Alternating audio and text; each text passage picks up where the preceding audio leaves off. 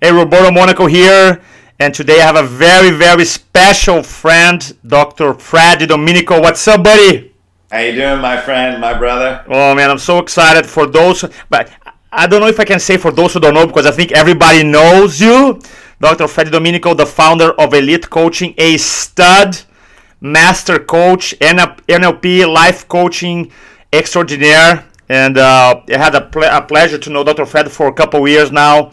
And I've been to several of his classes. He's just phenomenal. He's an awesome teacher, awesome coach, an awesome speaker. So thanks so much for sharing your wisdom with us today.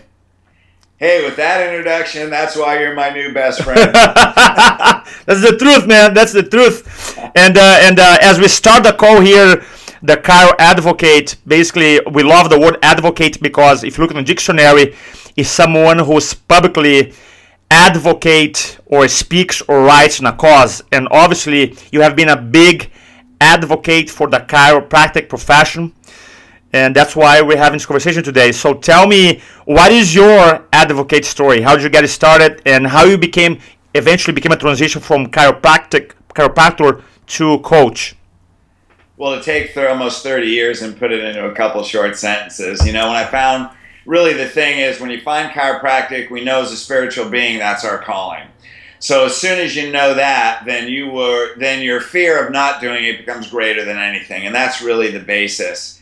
From that point, I believe the principle of chiropractic. The principle is life force moves through the body, subluxated spine causes disease, and people will not be able to fulfill their life purpose if their body's subluxated. So with that, I mean, I had coaches and I strive to be my best, and my goal is 1,000 a week. And you know, I went outside of chiropractic and inside of chiropractic just to be my best. And one day I looked at my schedule, you know, it was before my pre-shift huddle, and there was 232 people on my schedule. We had about 8 new patients that day and a bunch of re-exams. I wasn't smart enough to hire an associate. So, you know, I knew I was about 90 days away from 300 a day, was going to hit 1,000 a week. That wasn't even a question. I probably had about 10 or 15,000 people driving by my clinic every day, and I'm thinking, man, that's 300. And I realized I'm not even affecting my community. And at that point, I literally looked at my schedule and I prayed and I said, God, there's got to be something bigger, because I didn't want to just affect my community. I wanted to change the impression of chiropractic around the world. So when your vision goes from community to humanity, then your doors begin to open. I love that. A year and a half later, I was coaching. I love that, community to humanity. I love that. I love that. And how long have you been coaching now with Elite Coaching? Well, Elite Coaching really initiated in 2005. You know, the purpose always is intact, but the people change. So I took it over from my original partners in 2008, revamped everything. Okay. That took a couple of years, really applied the life coaching NLP principles. And of course, our core value is spinal correction. I think that's the best application to the principle. So really it transformed beginning in 2008, and every year it's just expanded and, you know, continues to be truly the elite spinal correction. I mean, you know, we're not for all chiropractors, but if you're a spinal corrective doctor, we do create the most successful and fulfilling spinal corrective practices and lives in the profession. I love that. So I know, because I've been to your classes, and I know you coach like a lot of high-level doctors in the country. Yes. What do you think, how do your clients right now, your doctors, advocate the chiropractic message? How do they go about advocating? Well, you know, here's the thing, in my opinion, I'll try and keep this short, but the challenge in chiropractic, I think we've been at this 119 years or 120 years now. You know, the profession has taught us real well how to talk about a subluxation. Okay. Describing an x-ray. Okay. You know? And you know, being truly the master of influence and my coach, that 20% of influence is facts. We haven't even hit 20% of the population. We've hit 3.4%. So the communication of what we've done of describing a subluxation hasn't worked.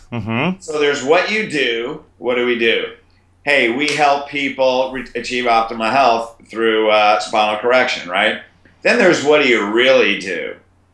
And 80% of success is physiology and psychology. You got to change the way people feel to change the way they think. So what do you really do? That takes a different vocabulary. You have to know how to talk to that person.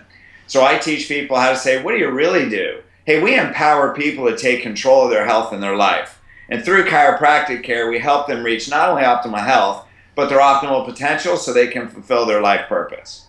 Now that has something that people can grab onto. It hits them in the spirit. When you talk facts, you're talking to their frontal lobe. Yep. You're talking to their frontal lobe, you get all kinds of frontal lobe objections. We got to speak to their heart and their spirit. An innate to innate connection. And when you speak the truth of something that's more empowering, people feel it at a depth that's way past their frontal lobe. And all they know is they're gravitated towards it. So there's what you do, chiropractic. What do you really do? How do you affect people's lives and create lifelong relationships? You have so much conviction when you speak. You really truly do it, which I love it. And I notice by going to a lot of chiropractic events, some chiropractors have a lot of conviction. For example, our buddy friend, Dr. Chris Zano, and other chiropractors that sometimes struggle. And sometimes they're seeing, seven. I don't want to throw numbers here because some people get turned off by numbers.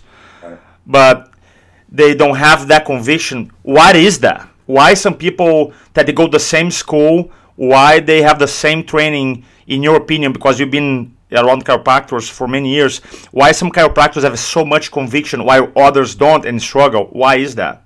Well, I think there's a couple reasons. Number one, I think the most important reason is how I started this. You got to know that this is your life purpose, and the greatest fear is not doing it. So there's the pain of discipline, doing what it takes to become great. And then there's the pain of regret. Yeah. That is, if you are fulfilling your vision, and that's really it. It's your conviction. And the problem is, what I learned in coaching is chiropractors are people too. Now, I never realized. What do you mean that? What do you mean by that? What do you mean by that? People come in, they have objections. They think about themselves. When you're a chiropractor and you're functioning on the level of contribution, it's not about you. So when you're watering down your message, you want to be accepted by your patients, you're thinking, what can they accept, what they can't accept? Am I really comfortable doing this? I don't like public speaking. All these things. The problem is you're putting yourself first. You didn't put humanity first. So you're not operating on the level of contribution. You're operating on the level of your own significance, of your own fear of uncertainty, and all these lower human needs, when the highest level in your vision and fulfillment of that vision is in the level of contribution. I'll say one more thing. If you look at Martin Luther King Jr., Gandhi, Mother Teresa, or Nelson Mandela, spent 27 years in prison for a cause. Did they think about themselves? Did they put themselves first, or did they put humanity first? Humanity first, all day long. That's why they did great things. So the big barrier is thinking about yourself.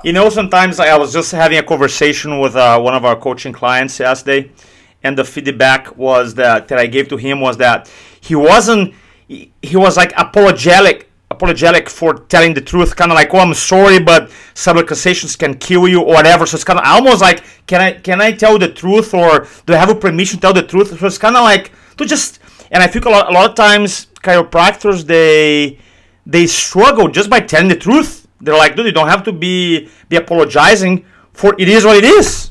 Right? Have you noticed this pattern? Sometimes we are afraid to break rapport. A lot of chiropractors, that we are needy. We are afraid, not we, because I'm not a chiropractor, but like people are needy. They are afraid to tell the truth, and they come from this place of inferiority. Does that make sense? Yeah, completely. And again, that's because you're putting your own insecurities there. Now, trust me, when I was at 700 a week, did I have my own self-esteem problems? No question. I mean, you grow out of it. Now I'm 54, so hopefully we move past those. However, I've heard a funny thing. When you're in your 30s, you care about what other people think. When you're in your 40s, you don't care what other people think. When you're 50s, you realize they were never thinking about you. The whole thing is when you're thinking about yourself.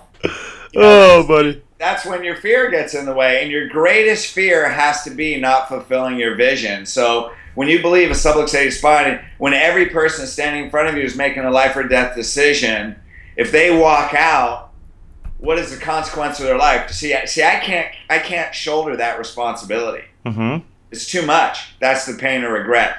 Mm-hmm. The pain of discipline is ounces. The pain of regret will collapse your life and make you sick. Oh, that's good, bud. Make sure you guys rewind this video and listen to that a couple times before you start your day. That's good. Yeah.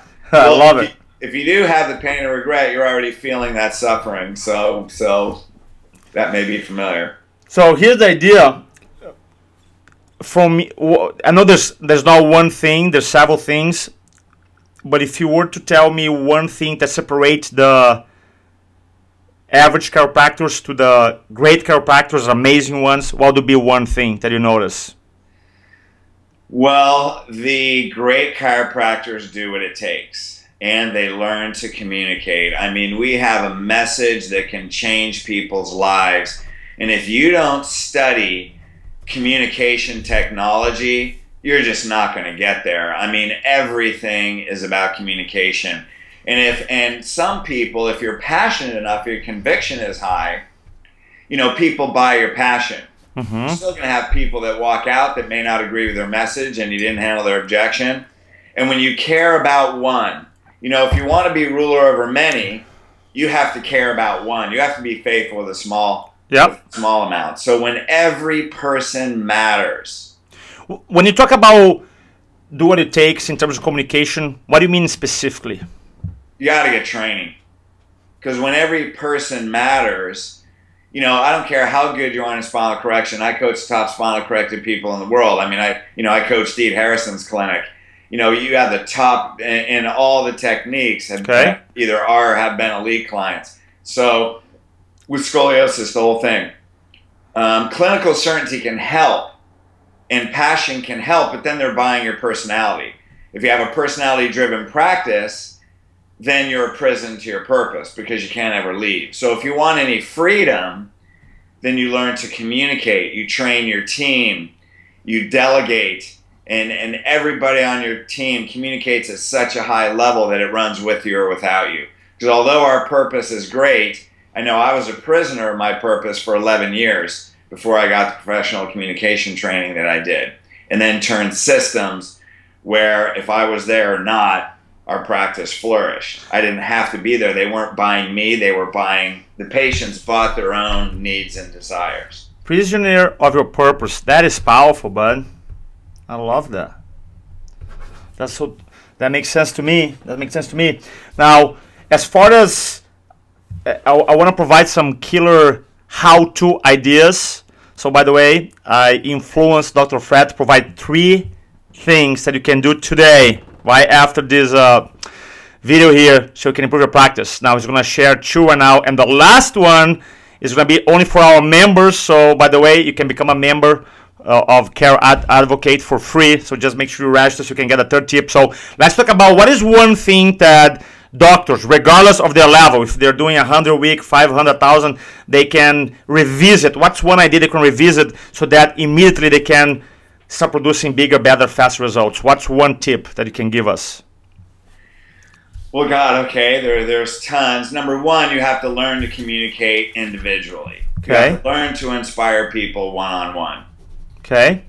The first thing I would say is understanding and handling objections. That an objection it's reframing how you see objections. Objections are not barriers. Okay. Objections are a person telling you what might stop them from being in your program. Mm-hmm. So it's really an open door. Like what we teach is how to reframe an objection. You want to seek objections. Most people are afraid of objections. I love that. Convince people. But when you help release an objection, you open the door that allows a person to step into your program. So what an objection really is an opportunity to clear that thought, change their thought in a way that allows them to say, okay, now I feel better about coming into your program, but I just had this thought. So what you want to do is not get into a frontal lobe battle. Don't try and convince people, but ask a question. Mm-hmm. One of the most important life coaching tips is to be curious. Mm-hmm. So if a person says, well, what does my insurance cover? Well, that could be 8 million reasons. So rather than seeing that as a barrier, you would say, well, is that going to determine if you're in the program or how you're in the program? Let's get clarity. Well, if they say, well, I don't have time, you know, or if they have an objection, then be curious. Well, why would you say that? If someone says, well, I don't believe in chiropractic. Well, let's be curious. Why do you feel that way? Well, I don't believe my spine controls my organs. Okay. I'm sure you have a reason. I didn't say it was a good reason. Mm-hmm. I'm sure you have a reason. Can you explain why you feel that way? So right there, when a person has to explain their own objection, Mm-hmm. they literally can talk themselves out of it. Yeah. So their objection is their responsibility. Don't see it as a barrier. See it as an open door to ask a question to change their mindset. I love it because sometimes the awareness is enough to change someone's beliefs and behaviors. Because maybe when they try to explain to you, they'll be like, you know what, that's kind of like silly. Why I have this thought anyway? You're right. So that's great, man. I love it. I love it. People literally will talk themselves out of an objection. I love that. So again, it's not your responsibility, it's their responsibility. I love it. Man, you have a lot of one-liners now, man. I love that. I love that. Trying to keep this short, right? Oh, I love it. What's the second tip here? What's the second tip? Oh, well, probably the most important thing that everybody knows they should do. You know, really your shoulds need to become musts. You know, Okay. God gave us the greatest tool, and that is a mind that when we make a decision, we activate our reticular activating system. So what's that mean? When you raise your awareness, all the solutions come in. And this is really your specialty, is you have to teach a new patient workshop. Mm-hmm. People buy why, they don't buy how. Well, let's talk about that because one of my clients that he does super well, he does over 1,000 a week, and he believes that his patient lectures, yes, when whatever the system guys are using, they won before they actually sign up for care, he believes that his patient lecture sets the frame for the entire care. Right? So he believes in an event because, you know, from influence, the person who sets the frame wins the game. So he take this experience of like a 45-minute lecture. It's almost like it's not just your quote-unquote vomiting information, right? Now you really create an experience and you talk about the why so people get it. So in the long term, right, you're going to have a higher chance to transform that person into a wellness patient because they understand the why. So I love that. So specifically, how do you go about inspiring your doctors to do lectures, or to how do you explain them the value of doing lectures for their patients? Well, I guess it comes down to the pain of discipline or the pain of regret, because people that have tried them, even if you haven't been that successful, you haven't persisted, everybody knows that a patient that goes to your workshop is a better patient. Why is that? I want to get your feedback on it. Why is that? Okay. Well, first of all, that guy that sees 1,000 a week, I mean, I totally agree. Our philosophy is a little bit different. Mm-hmm. The fact that we find the number one reason people fail is they don't have a compelling reason. Okay. And that's why people don't teach a lecture. Maybe you didn't have a system that got people there, or, you know, and there's definitely systems that can get 8 out of 10 in your first lecture. So if you haven't succeeded, it's your system. Okay. It's not that it won't work. Okay. Every high volume guys know you have to teach a lecture. There's not I don't think there's any person over 250 a week or 350, and definitely people above there, you know, that's an essential part. So number one, they have a compelling reason. Our philosophy here is that we find their compelling reason on day one. Then we pour some fuel on it on day two. Now that lecture is like pouring a gallon of friggin' lighter fluid on a bomb. So they come out of there, their compelling reason is so strong. The probability they're going to commit is so high.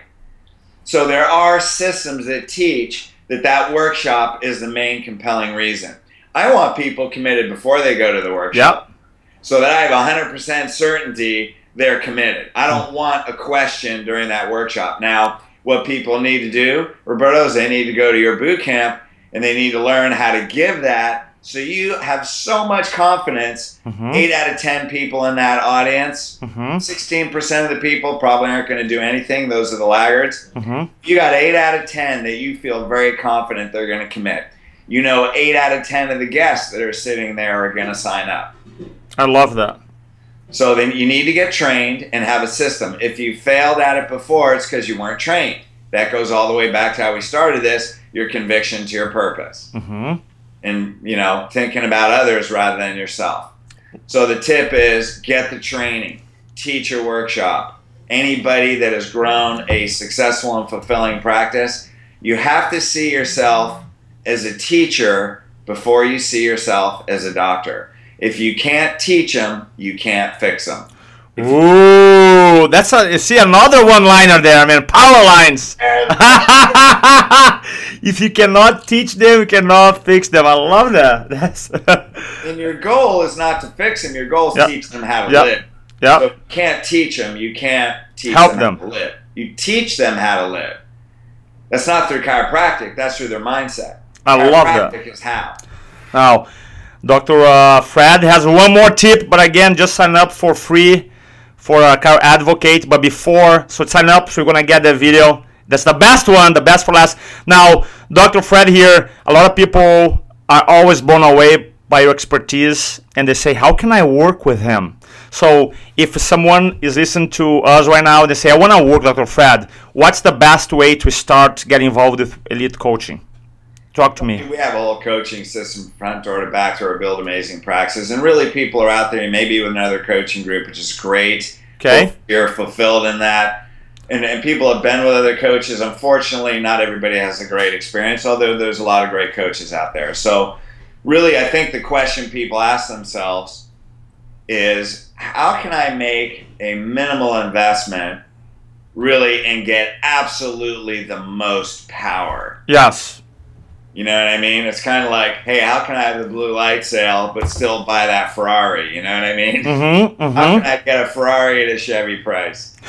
Really, what it is the boot camps. I mean, our boot camps, what we really teach at the boot camps is how to become an inspired leader. Okay. And really, that's our life coaching NLP. It's such advanced communication that this is communication training. Yep. Corporations pay $60,000 to have their CEOs and sales teams go through. You can't learn this in chiropractic. There's no way. And what it really teaches you is how to talk to someone, not only build rapport and all the dynamics communication, but how to help a person find that compelling reason within themselves, pull that inspiration out of them to make them want to change their life. So their compelling reason and inspiration is so strong. You know, you listen to the interview we did with Chiro Thought Leaders with Dr. Chris and Love it. About the difference between willpower and inspiration. Inspiration pours from you. And what it does is it drives you and it pulls you towards something.